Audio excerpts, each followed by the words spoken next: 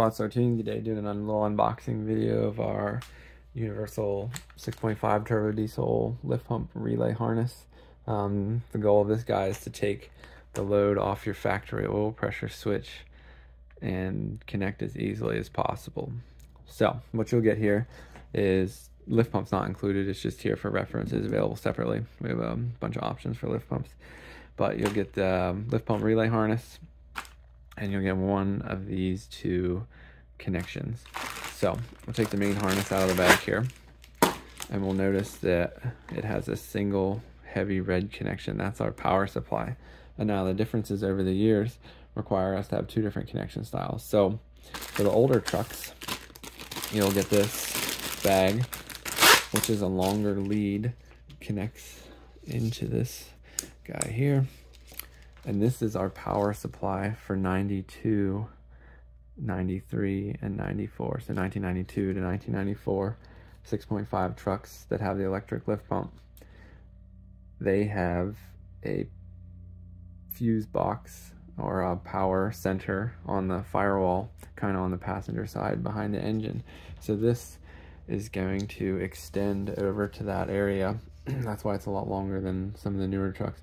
But this gives us our inline fuse, because there is no fuse.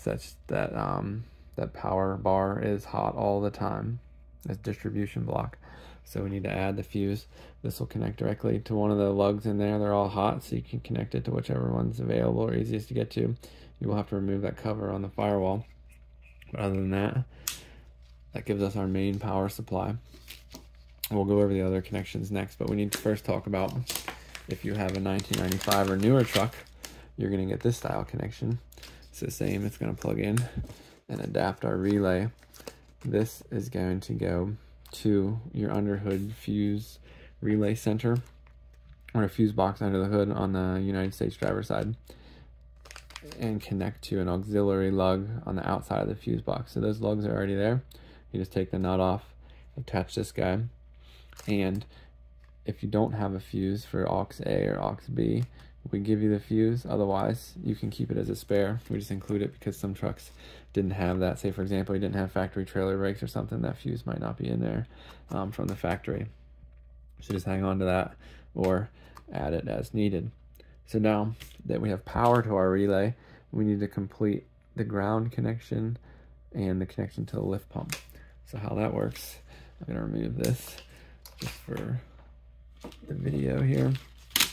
So in our relay harness, the next connection we want to make is the ground. So this main heavy black ground needs to go to an intake manifold bolt or stud accordingly, just to give us a good ground, because the engine's already grounded directly to battery cables. So anywhere you can connect, that'll get you a solid ground. You'll be good to go. It just needs to be able to support the amperage of the lift pump, so don't like connect it to the fender or something that doesn't have a solid ground. And now we can mount the relay, if you haven't already, just onto the firewall anywhere like around the master cylinder on the firewall. Sometimes there's existing connection spaces or a place you can drill.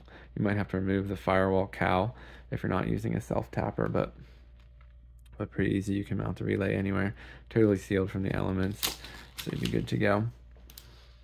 Now, the long lead on the relay harness is going to run down to the factory lift pump area, and down there we are going to connect this single plug into where you remove the factory connection. So the truck side of the wiring that's in place, we're going to repurpose the factory lift pump plug to trigger our new relay. So this uses factory wiring, the oil pressure switch and everything still keeps all the same functionality, but triggers our relay on the low amperage side with the factory wiring.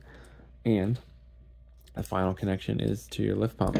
This is our newer direct fit lift pump kit, if you're not familiar with it, just for purposes of this video to show you how easy the connection is, but really applies to any lift pump. So the other plug with the heavy power and ground wire is going to power your lift pump, whatever style you use, factory lift pump or aftermarket.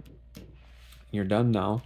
So you have your trigger wire connected to the truck's wiring, you got your lift pump connected, you have your ground connected, and we went over how to do our main fused power supply depending on the year of your truck. If you have any questions, shoot us an email, support@quadstartuning.com. We'll get back to you as soon as possible. Thank you.